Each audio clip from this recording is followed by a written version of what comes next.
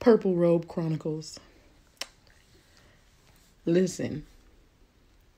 They love the idea of you, but they do not have the capacity to hold the weight of your energy, of your inner G, your inner goddess, your inner God.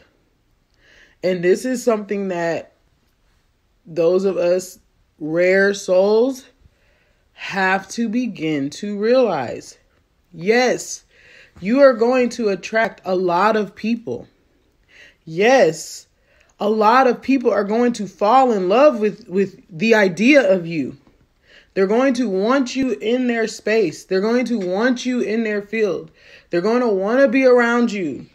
They're going to want your energy and your time. But they are not able to hold you. They're not able to grasp the weight of who you really are and your true essence. They can't appreciate it. And since they can't appreciate it, they're not able to reciprocate. You can't reciprocate what you don't appreciate. Okay? So you have to realize this prior to entering into relationships. And this is not just talking about love and men and women, women, whatever. It's platonic as well. It's friendship. It's association. It's everything. When you are a rare soul, you have to realize that this is a pretty lonely path. Because rare souls are rare. All right? And we're different. But one thing that a lot of us tend to struggle with, and this is because our souls are just different.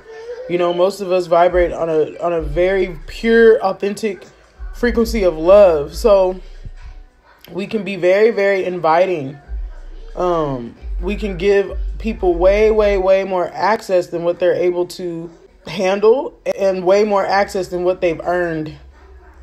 Okay. And a lot of times we find ourselves in these situations where we're depleted. We're constantly giving. We're constantly pouring. We're constantly serving. We're constantly loving. And it's not able to be reciprocated because it can't. They can't reciprocate. They can't. They don't have the capacity to. So remember this, rare soul.